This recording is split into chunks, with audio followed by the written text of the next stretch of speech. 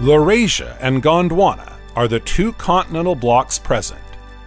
Laurasia splits into two parts and reveals the future North Atlantic Ocean. 5 million years later, the southern part also opens. The Earth begins to take a familiar appearance. The climate is rather warm because there are no ice caps.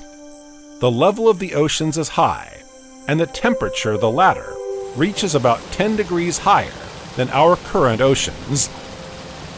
Marine reptiles still dominate in large majority. Ichthyosaurus gave way to a newcomer, the terrifying Mosasaurus.